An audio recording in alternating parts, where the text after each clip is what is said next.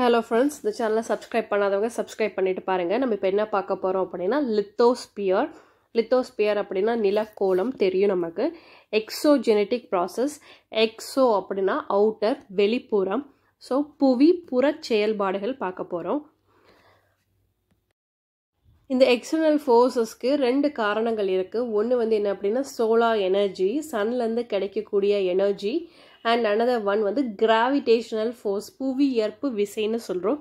So இந்த ரெண்டு தான் இந்த எக்ஸோஜெனட்டிக் ப்ராசஸ்க்கு காரணமாக இருக்குது. ஸோ ஃபர்ஸ்ட் என்ன பார்க்க போகிறோம் அப்படின்னா எக்ஸோஜெனட்டிக் ப்ராசஸ் ரெண்டாக டிவைட் பண்ணுறோம். வெதரிங் அண்ட் மாஸ் மூவ்மெண்ட், இன்னொன்று சமன்படுத்துதல். வானிலை சிதைவு மற்றும் பருப்பொருள் அசைவு சமன்படுத்துதல் அப்படின்னா கிராடேஷன். ஸோ இந்த வெதரிங் அண்ட் மாஸ் மூவ்மெண்ட்டை மூணாக பிரிக்கிறோம். ஃபிசிக்கல் இயற்கை சிதைவு, கெமிக்கல் வேதியியல் சிதைவு, பயாலஜிக்கல் உயிரின சிதைவு. கிராடேஷனை வந்து டூவாக பிரிக்கிறோம். ஒன்று வந்து டீக்ரடேஷன், அக்ரடேஷன். அரிப்பினால் சிதைவுறுதல், இன்னொன்று படிவுகளால் நிரப்பப்படுதல். நம்ம நிலப்பரப்பை சுற்றி எப்போவுமே என்னதுக்கு ஏர் இருக்குது. ஏர் இருக்குது அப்படின்னா நம்ம என்ன சொல்லுவோம், அட்மாஸ்பியரோட கான்ட்ராக்டில் இருக்குது. ஸோ அந்த கான்ட்ராக்டில் இருக்கும்போது அந்த ஏர்னால் நம்மளோட ராக்ஸில் எர்த்தில் உள்ள மெட்டீரியலில் என்னது டீகாம்போசிஷன் அண்ட் டிஸ்இன்டகிரேஷன். டிஸ்இன்டகிரேஷனாக சிதைவிடுதல், டீகாம்போசிஷனாக அழிதல். ஸோ அந்த பாறை ஒன்று அப்படியே அழிகிற மாதிரி இருக்குது, இல்லாட்டி கொஞ்சம் கொஞ்சமாக உடையுது இந்த காற்று வேகமாக அடிக்கிறதுனால. ஸோ இந்த மாதிரி ப்ராசஸை தான் நம்ம என்ன சொல்கிறோம், வெதரிங். வெதரிங்னா என்ன அப்படின்னா வானிலை சிதைவு. ஸோ வானிலை இந்த மாதிரி சூழ்நிலையினால் நம்மளோட எர்த்து க்ரஸ்ட்டு, சரியா, எர்த்து க்ரஸ்ட்னா புவியோட மேற்பரப்பில் சிதைவுகள் நடக்கிறது தான் வெதரிங்னு சொல்கிறோம். ஸோ வெதரிங்கு மூணு டைப். ஒன்று ஃபஸ்ட்டு வந்து நம்ம என்ன பார்க்க போகிறோம், ஃபிசிக்கல் வெதரிங். ஃபிசிக்கல் வெதரிங் அப்படின்னா என்ன அப்படின்னா பாறை இருக்குல்ல, பாறையில் உள்ள கெமிக்கல்ஸ், பாறையில் இவ்வளோ சிலிக்கா இருக்குது இந்த மாதிரிலாம் இருக்கும். ஸோ அதில் எந்த ஒரு மாற்றமும் இல்லாமல் நைட் நேரம் என்ன செய்யுது, பாறை வந்து கூல் ஆகுது, பகல் நேரம் ஹாட் ஆகுது. ஸோ கரெக்டாக என்னாகும், ஃப்ரீஸ் ஆகுது, அதுக்கப்புறம் காலையில் வெயிலில் ட்ரை ஆகுது. அதனால கான்ட்ராக்ஷனாக சுருங்குது, எக்ஸ்பேன்ஷனாக விரிவடையுது. ஸோ இந்த மாதிரி கான்ட்ராக்ஷன் எக்ஸ்பேன்ஷன் நடக்கிறதுனால என்ன ஆகுது, அந்த பாறை வெடிப்பு விழுது. அதை தான் நம்ம ஃபிசிக்கல் வெதரிங்னு சொல்கிறோம். இதில் மூணு டைப். First exfoliation. எக்ஸ்ஃபோலியேஷன் அப்படின்னா பாறை உரிதல், சரியா. பாறை வந்து நைட்டு கூலாகவும் பகலில் வந்து வெப்பம் அடிக்கிறதுனாலையும் என்ன அது கண்டினியூஸாக கான்ட்ராக்ஷன் எக்ஸ்பேன்ஷன் ஏற்படுறதுனால உரிறது, எப்படி ஆனியன் தோல் மாதிரி. இதை தான் நம்ம எக்ஸ்ஃபோலியேஷன்னு சொல்கிறோம். இதில் ரெண்டு வகை. ஒன்று ஷீட்டிங், ஷேட்டரிங். ஷீட்டிங் அப்படின்னா பாறையில் உள்ள மேல் தகடு வந்து உரிறது ஷீட்டிங். ஷேட்டரிங் அப்படின்னா நொறுங்கிறது, கம்ப்ளீட்டாக அந்த பாறை வந்து நொறுங்கிடும். அதை நம்ம என்ன சொல்கிறோம் அப்படின்னா ஷேட்டரிங் அப்படின்னு சொல்கிறோம். ஸோ நெக்ஸ்ட் என்னென்னா கிரானுலார் டிஸ்இன்டகிரேஷன், சிறு துகள்களாக சிதைவுறுதல். ஸோ கிறிஸ்டலைன் ராக்ஸ், தமிழில் படிவு பாறைகள் இருக்குல்ல, அந்த படிவு பாறைகள் வந்து என்னாகும், குட்டி குட்டி பீசஸாக சின்ன சின்ன துகள்களாக என்ன செய்யும், டிஸ்இன்டகிரேட் ஆகும். ஸோ அதை தான் நம்ம என்ன சொல்கிறோம், கிரானுலர் டிஸ்இன்டகிரேஷன்.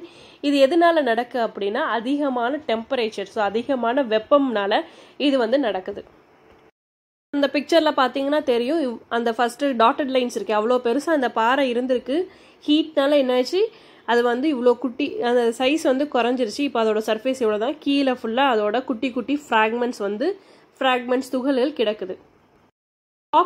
பிளாக் டிஸ்இன்டகிரேஷன், பாறை பிரிந்து உடைதல். ஸோ நைட் வந்து என்னாகும், ராக்ஸ் வந்து கூல் ஆகிறதுனால எக்ஸ்பேண்ட் ஆகும், பகலில் வந்து ட்ரை ஆகிறதுனால அது என்னாகும், சுருங்கும் போது இப்படி கண்டினியூஸாக நடக்கிறதுனால எல்லா பாறையும் நிறைய ஜாயின்ஸில் ஒட்டி இருக்கும்ல, அந்த ஜாயின்ஸில் வந்து என்ன செஞ்சிடும், பாறை வந்து அதிகமான ஸ்ட்ரெஸ் இருக்கிறதுனால உடஞ்சிரும்.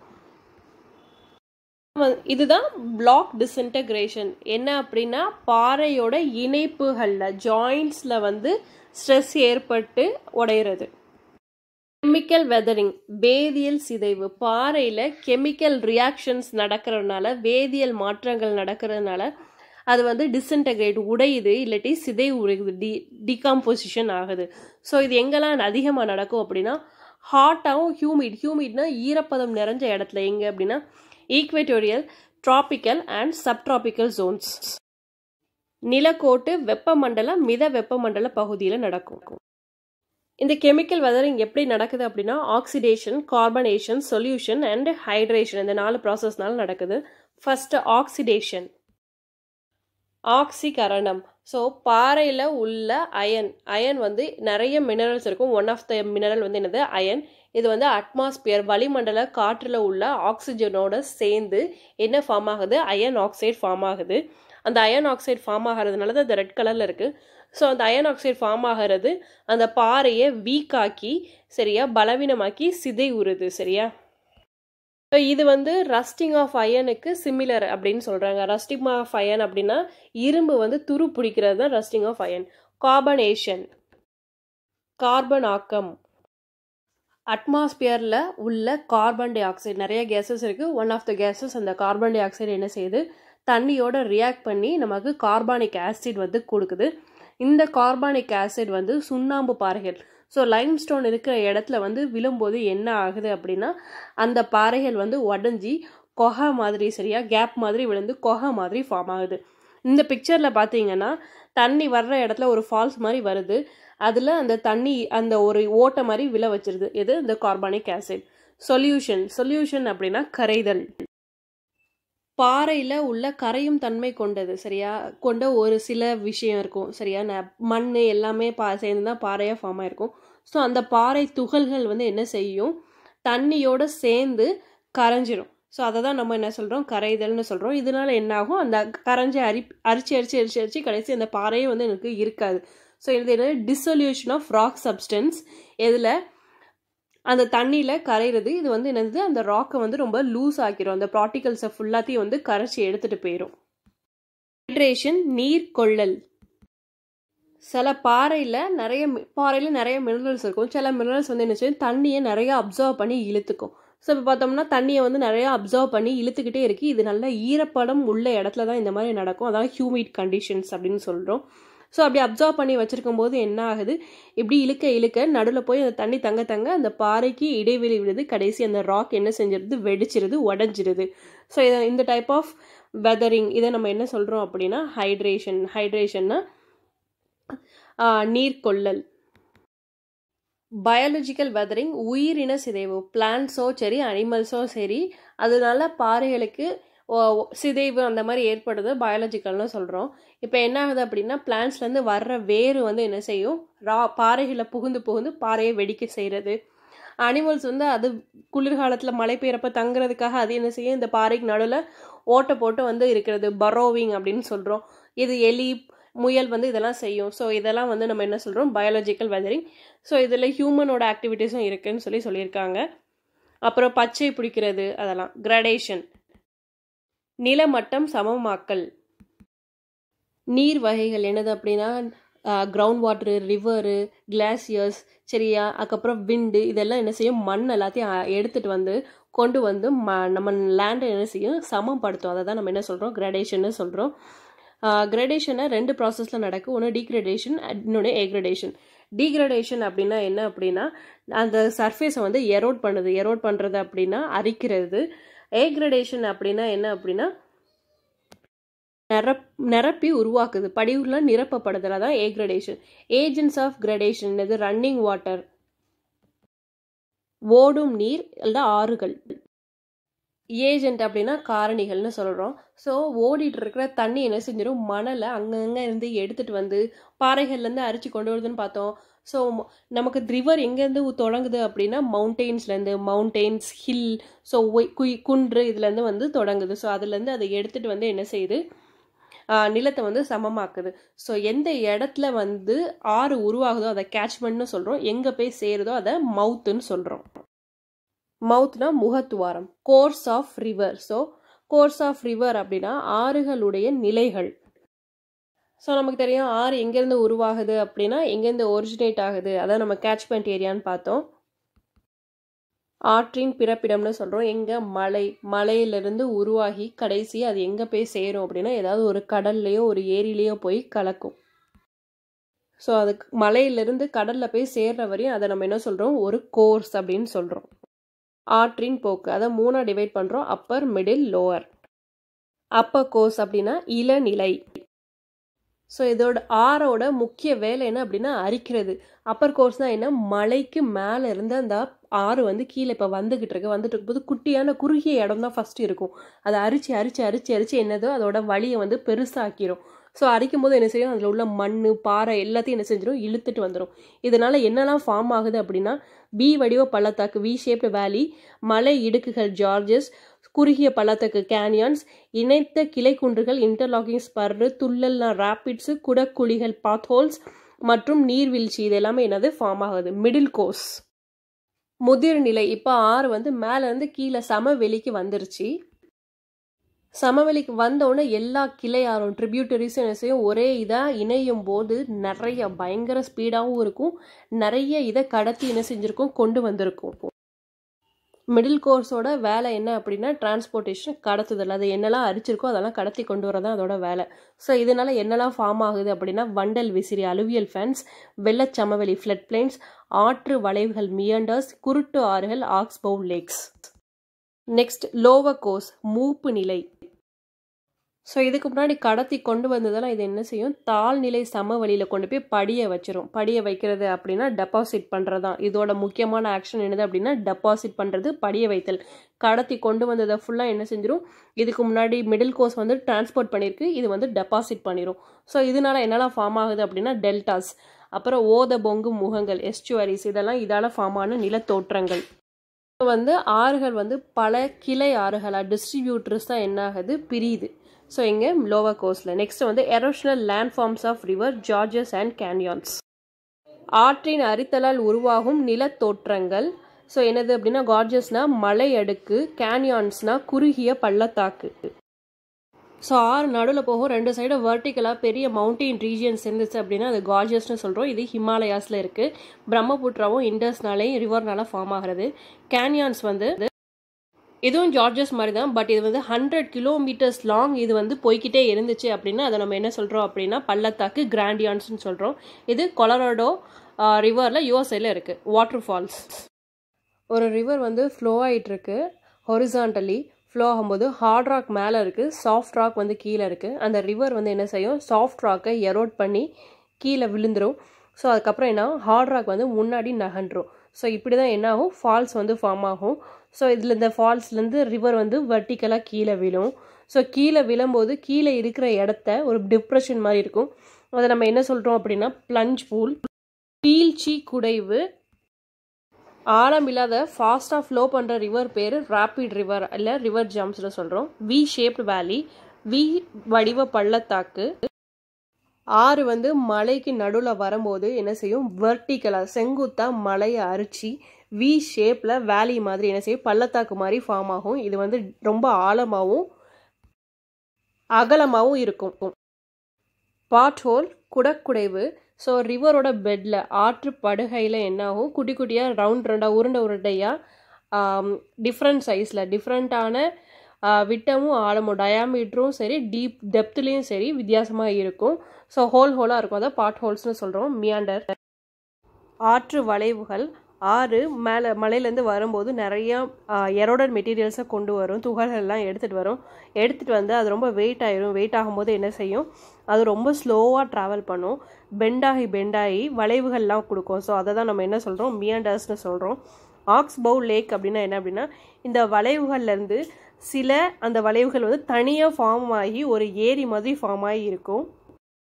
அந்த ஆக்ஸ்பவுல் லேக் மெயின் ரிவர்லேருந்து தனிப்பட்டு இருக்கும். அதை நம்ம என்ன சொல்கிறோம், ஆக்ஸ்பவுல் லேக்கு இல்லை குருட்டாறு, குதிரை குழம்பு ஏரின்னு சொல்கிறோம். டெபாசிஷனல் லேண்ட் ஃபார்ம்ஸ் ஆஃப் ரிவர். ஆற்றின் படியை வைத்தலால் உருவாகும் நிலத்தோற்றம். வண்டல் விசிறி அலுவியல் ஃபேன். ஸோ மலையிலேருந்து அதை எரோட் பண்ணி கொண்டு வந்த அந்த மெட்டீரியல்ஸ் துகள்கள் எல்லாம் என்ன செய்யும், மலையடி வாரத்தில் சேர்ந்துருக்கும். அதை நம்ம அலுவியல் பிளெயின்னு சொல்கிறோம். ஃபேன் ஷேப்பில் இருக்கும். ஃப்ளட் பிளெயின் அப்படின்னா என்ன அப்படின்னா ஆறு அடிச்சுட்டு வர்றது, ஆறில் வெள்ளம் ஏற்படும் போது அதை அந்த ரெண்டு சைடில் உள்ள ரிவர் பேங்க்கில் வந்து சேகரித்து வச்சுருக்கும். அந்த இடம் ரொம்ப செழிப்பாக இருக்கும். அதை நம்ம ஃப்ளட் பிளெயின்னு சொல்கிறோம். அடிக்கடி அந்த இடத்துல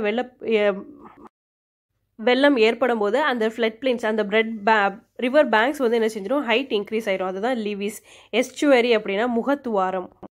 எஸ்டுவரி அப்படின்னா அந்த ரிவர் வந்து என்ன செஞ்சிடும், கடலை போய் எந்த இடத்துல சேருதோ அதை தான் எஸ்டுவரி முகத்துவாரம் அப்படின்னு சொல்கிறோம். ஆறு அந்த அரிச்சிட்டு வரதை அந்த பார்ட்டிகிள்ஸை கொண்டு போய் ஒரு இடத்துல போய் சேர்த்து வைக்கும். சேர்த்து வச்சு ஒரு நிலத்தோற்றம் ஃபார்ம் ஆகுது. அது வந்து என்ன டெல்டான்னு சொல்கிறோம். ஸோ ஆறு இப்போ அடிச்சுட்டு வந்து கடலோட சேரும்போது அதை அந்த கொண்டு வந்த துகள்லாம் சேர்த்து வைக்காமல், ஏன்னா கடலில் அலை அடிச்சுட்டே இருக்கும், அலை அதெல்லாம் நகட்டி கொண்டு போயிடும். ஸோ அந்த மாதிரி ஃபார்ம் ஆகிறது எஸ்சுவரி தான். எஸ்சுவரிக்கும் டெல்டாக்கும் உள்ள டிஃப்ரென்ஸ். எஸ்சுவரி பகுதி சுண்ணாம்பு பிரதேச நிலத்தோற்றம். காஸ்ட் டோபோகிராஃபி சுண்ணாம்பு பிரதேச நிலத்தோற்றங்கள். சில நிலத்தோற்றங்கள் சரியா, சில லேண்ட் ஃபார்ம்ஸ் வந்து சுண்ணாம்பால் என்ன செஞ்சுருக்கும், சுண்ணாம்பு கற்களால் பாறைகளால் ஆகப்பட்டிருக்கும். ஸோ அந்த இடத்துல தண்ணீர் ஆறு வந்து ஓடிச்சு அப்படின்னா என்ன செஞ்சிடும், இந்த சுண்ணாம்பை கரைச்சி எடுத்துகிட்டு வந்துடும்.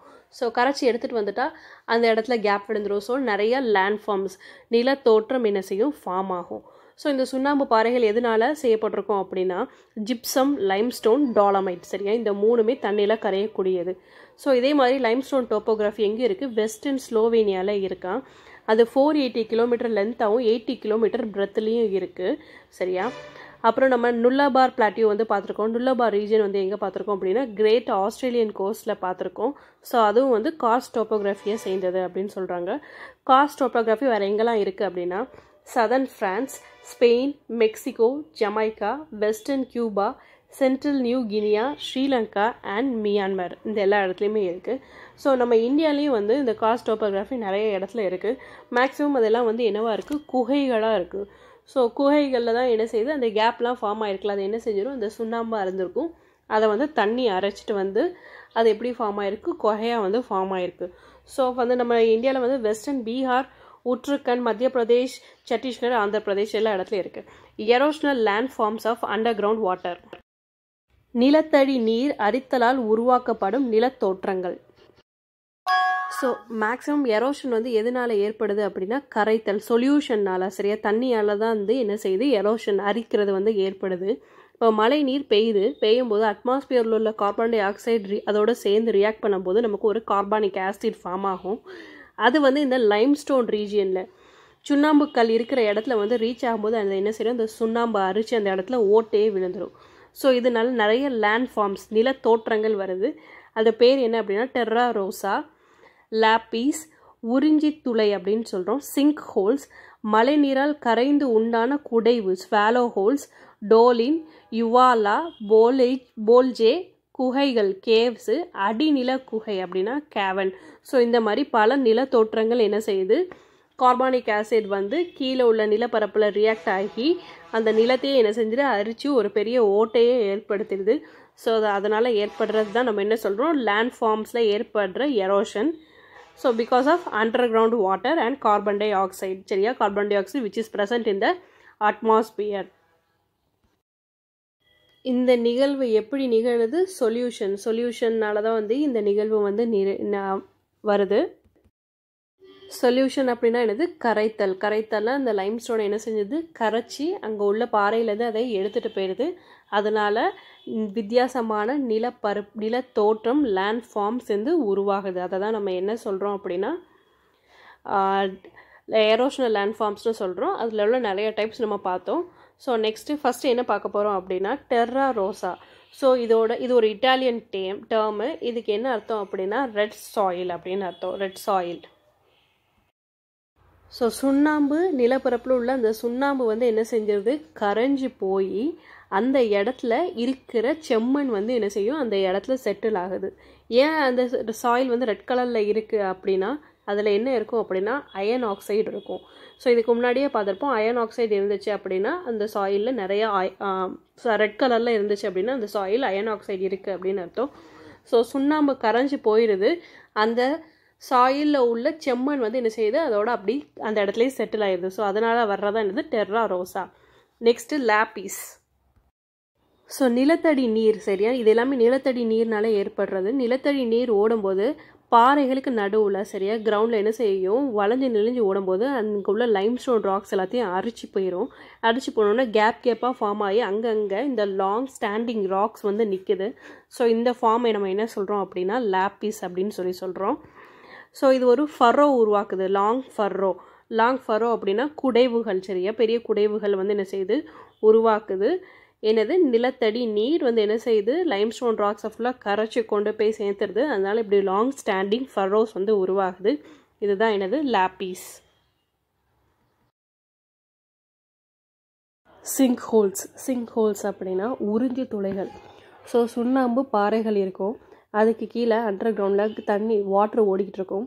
அந்த வாட்டர் என்ன செய்யும், அந்த சுண்ணாம்பு பாறைகளை அப்படியே என்ன செஞ்சிடும், கரைச்சி விட்டுரும். கரைச்சோடனே அந்த பாறைகள் கரைஞ்சி அந்த இடத்துல இப்படி ஓட்டை மாதிரி ஃபார்ம் ஆகுது, ஹோல் மாதிரி. சரியா, இது ரொம்ப ஆழமாகவும் இருக்கும். சரியா, இதோட டயமீட்டரும் பெருசாக இருக்கும். ஸோ இது வந்து நிறையா ஷேப்ஸில் வந்து இருக்குது. நிறைய ஷேப் அப்படின்னா இதோட டயமீட்டர் வந்து டிஃப்ரெண்ட்டாக இருக்குது. ஸோ இதோட டெப்த் ஆழம் எவ்வளோ இருக்கும் அப்படின்னா 3 to 9 மீட்டர்ஸ், 3லேருந்து 9 மீட்டர் வரையும் இருக்குது. ஸோ இந்த மாதிரி ஆழமான உறிஞ்சி துளை எங்கே இருக்குது அப்படின்னா சைனாவில் இருக்குது. அதுக்கப்புறம் அமெரிக்காவில் இலினாய்ஸ், சரியா, அந்த இடத்துல 15,000 சிங்க் ஹோல் இருக்குது. Caves and caverns. கேவ்ஸ் அப்படின்னா நமக்கு தெரியும் குகையும் அடிநிலை குகை. சரியா, நம்ம ஃபஸ்ட்டே பார்த்துட்டோம். என்ன செய்யும், குகைக்குள்ள நடுவில் தண்ணி ஓடிட்டு இருக்கும்போது கரைச்சி அப்படி நீட்டாக ஓட்டை மாதிரி ஃபார்ம் ஆகி குகை மாதிரி கேவ் மாதிரி நமக்கு ஃபார்ம் ஆயிடும். சரியா, அந்த கார்பன் டை ஆக்சைடு அட்மாஸ்பியரில் இருக்குல்ல, அந்த கார்பன் டை ஆக்சைடு வாட்டரோட ரியாக்ட் பண்ணி கார்பானிக் ஆசிட் வந்து அந்த கார்பானிக் ஆசிட் லைம்ஸ்டோன், பாறையில் உள்ள லைம்ஸ்டோனை அரிச்சு ஹோல் மாதிரி உண்டாக்கிடுது. அதான் குகைன்னு சொல்லிட்டோம். ஸோ குகை வந்து இர்ரெகுலராக இருக்கும், அதாவது நிறைய ஷேப்பில் இருக்கும்.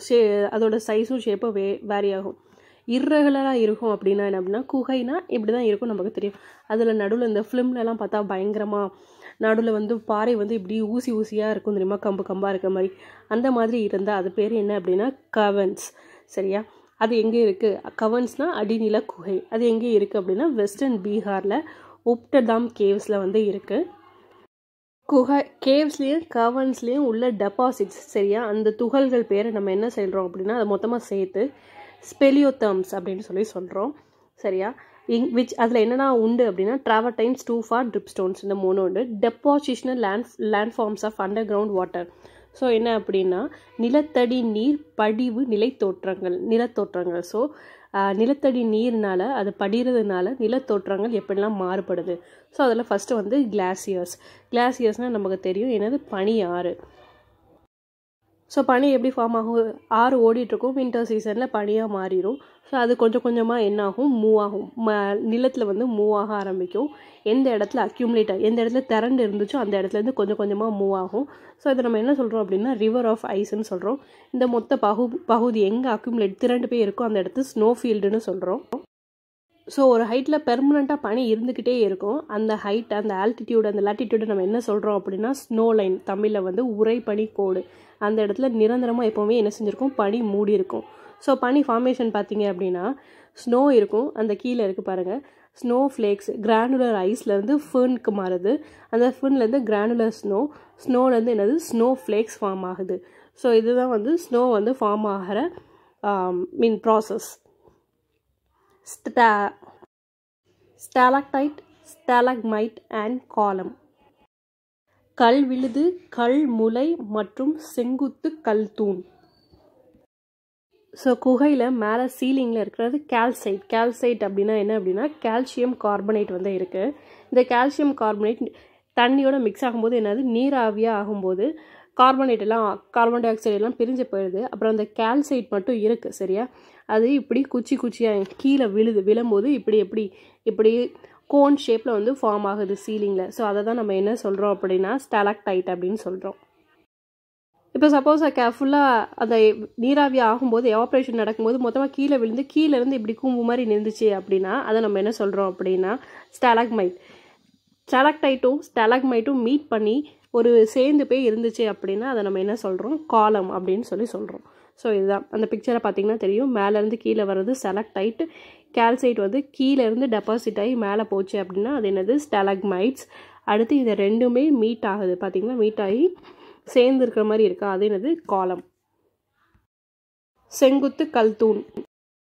Erosional land forms of glacier. பனியாறு அரித்தலால் உருவாகும் நிலத்தோற்றங்கள். பனியாறு ஒரு பயங்கரமான எரோசிவ் ஏஜென்ட்ஸாக இருக்குது. சரியா, அது என்ன செய்யுது, 2 மலைக்கு நடுவில் வந்து என்ன செய்யுது, பனியாறு ஓடும்போது அது என்ன செய்யுது, அந்த மலைக்கு நடுவில் உள்ளது எல்லாத்தையும் அரிச்சு நிறைய ஷேப்ஸ் வந்து ஃபார்ம் ஆகுது. ஷேப்ஸ் ஆஃப் லேண்ட் ஃபார்ம்ஸ், அதாவது ஒரு லேண்ட் ஃபார்ம் இப்படி இருந்துச்சுன்னா லேண்ட் ஃபார்ம், இந்த நிலம் வந்து வி ஷேப்பில் இருக்குது, இந்த நிலம் வந்து யூ ஷேப்பில் இருக்குது அப்படின்னு சொல்கிறோம்ல. ஸோ அந்த மாதிரி நிறைய பேட்டர்ன்ஸ் ஆஃப் லேண்ட் ஃபார்ம்ஸ் வந்து ஃபார்ம் ஆகுது. ஸோ அந்த பீக் மலையோட அந்த உச்சியை நம்ம என்ன சொல்கிறோம், மேட்ரஹான்னு சொல்கிறோம். அடுத்து கீழே கொஞ்சோண்டு தண்ணி கெட்டி இருக்குது பாருங்கள், அதை நம்ம டான்னு சொல்கிறோம். அரேட்டு, சர்க்கு, யூ ஷேப் வேலி, வி ஷேப் வேலி, ஹேங்கிங் வேலி, ஃபியார்ட்ஸ் இப்படி நிறையா சொல்கிறோம். இதெல்லாம் எங்கே ஜாஸ்தி பார்க்க முடியுது அப்படின்னா ஸ்விட்சர்லாந்து, நார்வே. ஸோ அங்கெல்லாம் தான் என்னது ரொம்ப பனி மூட்டைகள் ஜாஸ்தி இருக்கும். பனி எந்த சைடு, ஆர்டிக் பிரதேசங்கள், அண்டார்டிக் பிரதேசங்களில் தான் ஜாஸ்தி இருக்கும். ஸோ இந்த டைப் ஆஃப் லேண்ட் ஃபார்ம்ஸ்லாம் எங்கே பார்க்க முடியும் அப்படின்னா அந்த சைடில் உள்ள கண்ட்ரீஸை தான் பார்க்க முடியும். இப்போ நம்ம ஒன்று ஒன்றா பார்ப்போம். ஃபஸ்ட்டு சர்க்.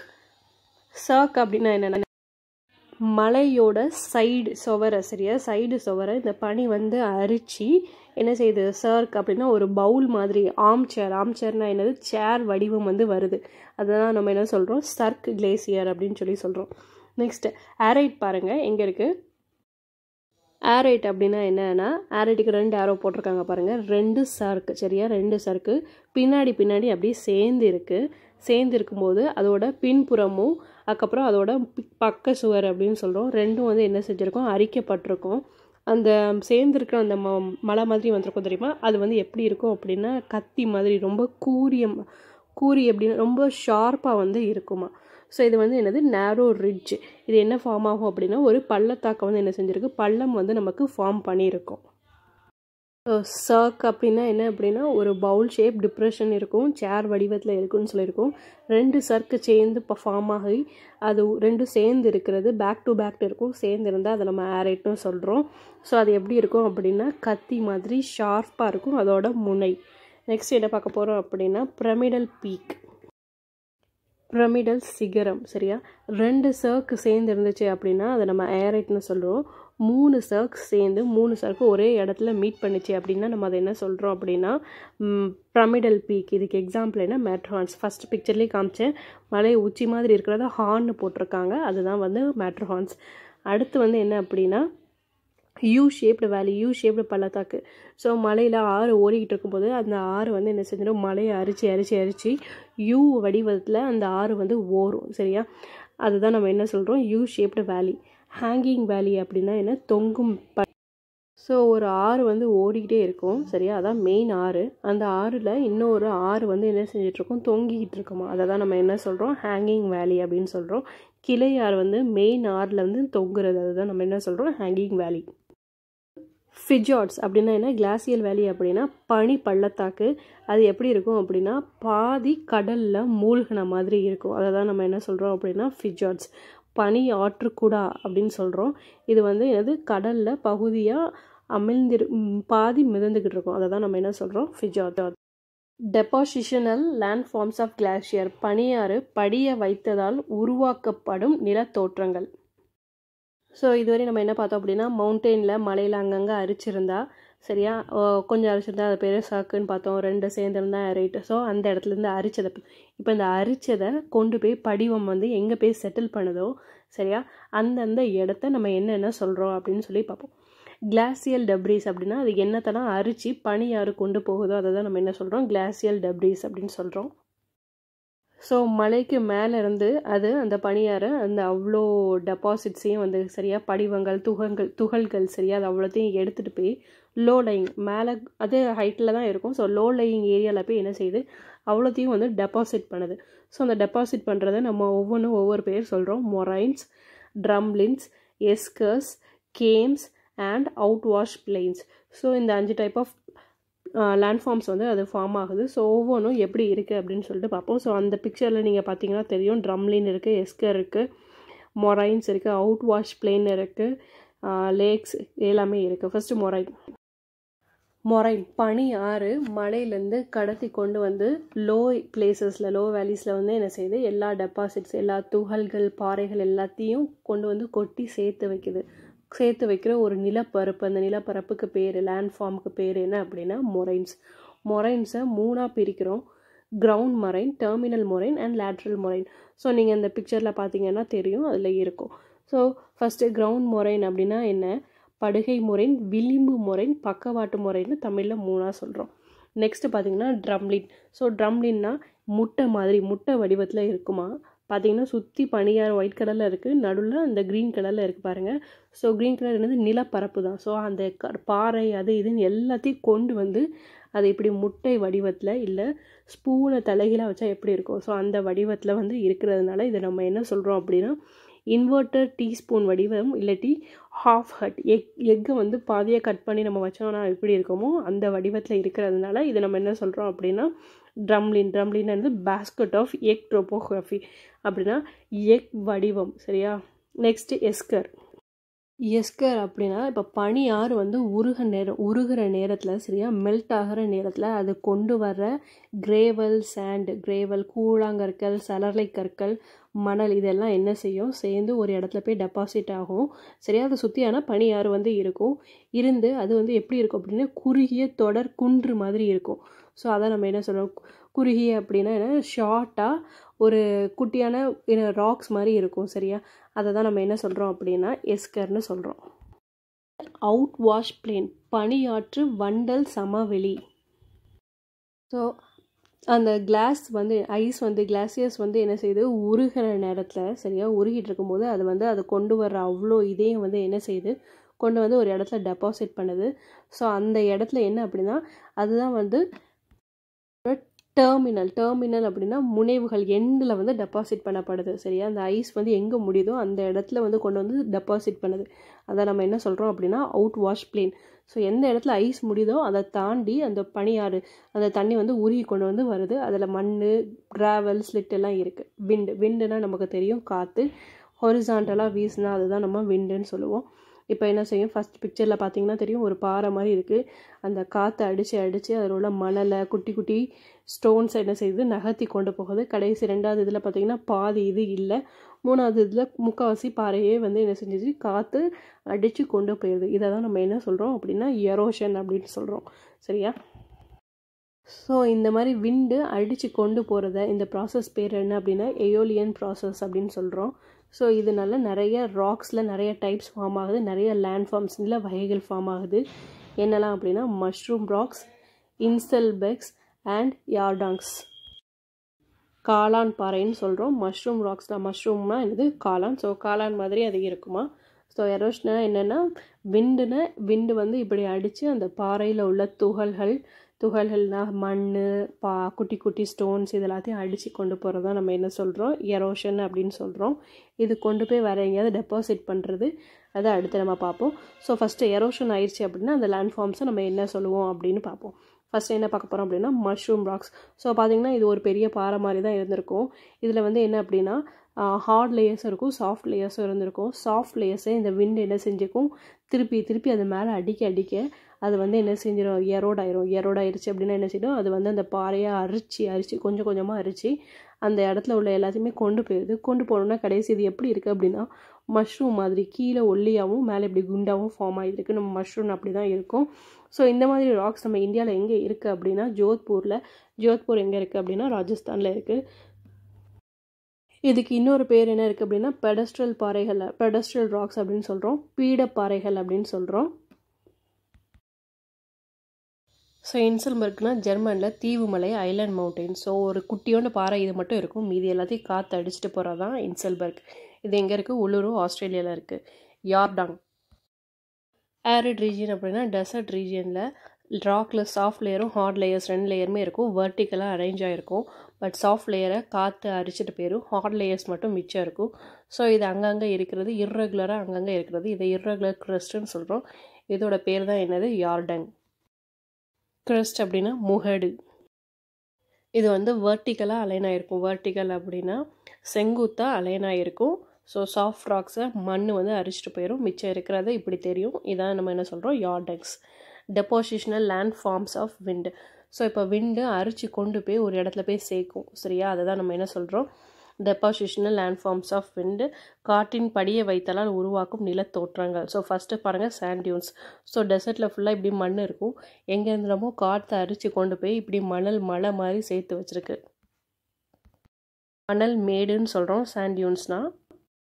ஸோ நார்மலாக இருக்கிறத நல்லா காற்று ஃபுல்லாக மண்ணை ஃபுல்லாக அரிச்சு கொண்டு போய் இப்படி மேடு மாதிரி மணல் மலை மாதிரி குமிச்சு ஒரு இடத்துல வைக்கிறதா என்னது, சாண்ட் டியூன்ஸ். சரியா. இந்த சாண்ட் டியூன்ஸில் இது பார்ச்சன், இது வந்து இப்படி பிறை நிலா மாதிரி இருக்கா. ஸோ இந்த மாதிரி க்ரஷன் ஷேப்பில் வந்திருந்தா இந்த சாண்ட் டியூன்ஸ்க்கு பேர் என்ன, பார்ச்சன். சுற்றி ஃபுல்லாக மண் மாதிரி தான் இருக்கும். இந்த இடம் மட்டும், இந்த ஒரு இடம் மட்டும் எப்படி இருக்கும், பிறை நிலா மாதிரி இருக்கும். ஸோ இது காற்று அடிக்கிற சைடில் ஜென்டில் ஸ்லோப்பும் ஆப்போசிட் சைடில் ஸ்டீப் ஸ்லோப்பும் வச்சுருக்கோம்.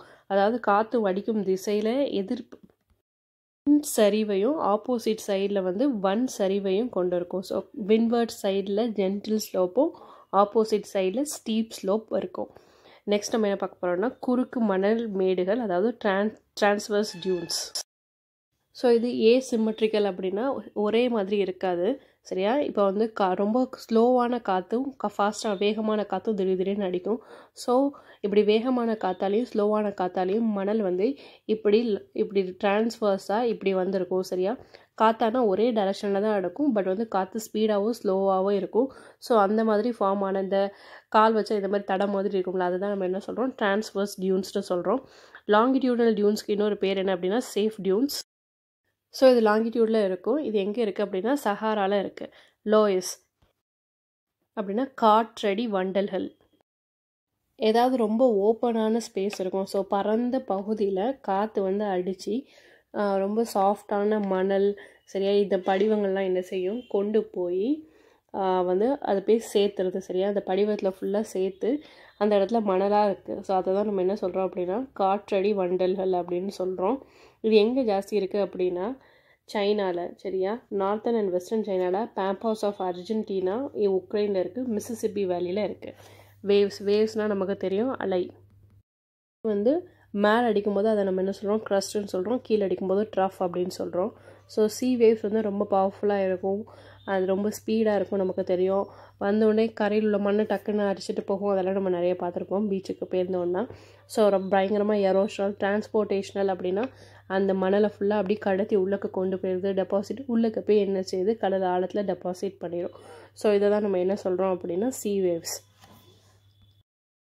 ஸோ இந்த கடல் அலை வந்து வேகமாக கடல் நடுவில் மலை ஏதாவது இருக்கும். ஸோ அந்த மலை மேலே மோதி மோதி என்ன செய்யும், அந்த இடத்துல குட்டியாக ஓட்டை, சரியா, அதை அரிச்சு கொண்டு போயிடுது, உள்ளக்குள்ளே பாறையை அரிச்சு கொண்டு போயிடுது. பார்த்தா நம்ம ஒரு இடத்துல நடுவில் பார்த்தீங்கன்னா பாறையே காணோம், சரியா. அப்போ அதுக்கு அடுத்து என்ன செய்யுது, கொஞ்சோண்டு மலை இருக்குது, அப்படி தனித்து விடப்பட்ட மலை, அதை நம்ம என்ன சொல்கிறோம், ஸ்டாக்குன்னு சொல்கிறோம்.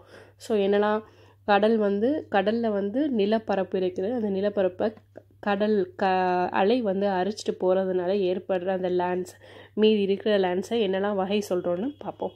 ஸோ ஃபஸ்ட் நம்ம என்ன பார்க்க போகிறோம் அப்படின்னா சீ கிளிஃப், கடல் ஓங்கல். ஸோ கடலோட அலையை, சரியா, கடலை நோக்கி இருக்கிற பாறைகள், சரியா, அந்த பாறைகள் மேலே என்ன செய்யுது, சி வேவ்ஸ் வந்து மோதி மோதி அந்த பாறைகள் வந்து என்ன செய்யுது, அரிக்கப்பட்டு கடைசி ஒரு செங்குத்தான வெர்டிக்கலான சுவர் மாதிரி, வால்ஸ் மாதிரி என்ன செய்யுது, அதை நிற்கிறத தான் நம்ம என்ன சொல்கிறோம், சி கிளிஃப்ஸ். சி கேவ் அப்படின்னா என்னது, கடல் குகை. ஸோ பாறைக்கு நடுவில் வந்து திரும்ப திரும்ப அடிக்கிறதுனால அந்த பாறை அரிக்கப்பட்டு அதில் உள்ள துகள்கள் எல்லாமே, ராக் மெட்டீரியல்ஸ்லாம் என்ன செய்யுது, நகண்டு போய் கடைசி ஒரு ஹோல் மாதிரி ஆகி எப்படி இருக்குது, சி கேவ் ஃபார்ம் ஆகுது. சி ஆர்ச் என்னது அப்படின்னா 2 சி கேவ்ஸ், சரியா, 2 சி கேவ்ஸும். ஸோ 2 சைடு இருக்குது, 2 சைடும் அந்த கடல் அலைகள் மாற்றி மாற்றி அடித்து அது என்ன ஆகுது, 2ஐயும் சேர்த்து விட்டு ஒரே மாதிரி இப்படி நடுவில் ஒரு ஹோல் மாதிரி ஃபார்ம் ஆக்கி விட்டுச்சு அப்படின்னா அது என்னது, சி ஆர்ச் அப்படின்னு சொல்கிறோம். ஸோ அந்த சைடு வந்து குகை மாதிரி ஃபுல்லாக கவர் ஆகாமல் 2 சைடுமே ஃபுல்லாக ஓப்பன் ஆயிரும். நெக்ஸ்ட்டு சி ஸ்டாக், கடல் தூண். ஸோ கடல் வந்து அரிச்சு கடைசி கொஞ்சோண்டு ஒரு தூண் மட்டும் மிஞ்சி நிற்கும், சரியா, அந்த கடல் அலைகளாக அழைக்கப்படும், அதான் சி ஸ்டாக்னு சொல்கிறோம். இது எங்கே இருக்குது அப்படின்னா ஸ்காட்லாண்டில். வேவ் கட் பிளாட்ஃபார்ம்ஸ், அந்த செங்குத்தான சுவர், சரியா, கிளிஃப்னு சொல்கிறோம்னா அந்த கிளிஃப் மேலே திரும்பவும் வேவ் பட்டு கடைசி எப்படி ஆயிடுது அப்படின்னா அதோட உயரம் வந்து ரொம்ப உயரத்தை ஃபுல்லாக அரிச்சு ஒரு சும்மா பிளாட்ஃபார்ம் மாதிரி வந்து நிற்கிது, அதை தான் நம்ம என்ன சொல்கிறோம், வேவ் கட் பிளாட்ஃபார்ம் அப்படின்னு சொல்கிறோம். ஸோ வேவ் கட் பிளாட்ஃபார்மை நம்ம என்னெல்லாம் சொல்கிறோம் அப்படின்னா பெஞ்சு, திட்டுனா, ஷெல்ஃபு, திடல், டெரைஸ், சமவெளி. ஸோ இந்த மாதிரி பல பெயர் வந்து நம்ம வேவ் கட் பிளாட்ஃபார்முக்கு சொல்கிறோம். இப்போ வந்து என்ன அப்படின்னா கடல் அலையால் கடத்தப்பட்ட மண்கள் போய் சேர்ந்து நமக்கு என்ன ஃபார்ம் ஆகுது, பீச்சுனா என்னது, கடற்கரை ஓரம் உள்ள மணலை தான் நம்ம பீச்சுன்னு சொல்கிறோம். ஸோ நமக்கு தெரியும். நெக்ஸ்ட்டு பார் அப்படின்னா இதுவும் மணல் எல்லாம், இந்த கடத்தி வந்த மணல் எல்லாம் கடற்கரைக்கு ஈக்குவலாக சரியா பேரலாக என்ன செஞ்சுருக்கும் போய் டெபாசிட் ஆகி லாங்காக லென்த்தாக வந்து டெபாசிட் ஆகி இருக்கும் ஒரு கடற்கரை ஷோர் லைன் மாதிரி. அதாவது நம்ம என்ன சொல்கிறோம், பார்னா மணற்திட்டு, ஸ்பிட் அப்படின்னா நீண்ட மணல் திட்டு. ஸ்பிட் வந்து ஒரு முனை, ஒரு இடம் வந்து லேண்ட் சர்ஃபேஸோடையும் இன்னொரு இடம் வந்து கடலோடவே என்ன செஞ்சுருக்கும். ஸ்பிட் இப்படி நீளமாக இருக்குது அப்படின்னா ஒரு சைடு வந்து லேண்டோடையும் இன்னொரு சைடு வந்து கடலோடையும் ஒட்டியிருக்கும். அதாவது ஸ்பிட்டுன்னு சொல்கிறோம். இது காக்கிநாடால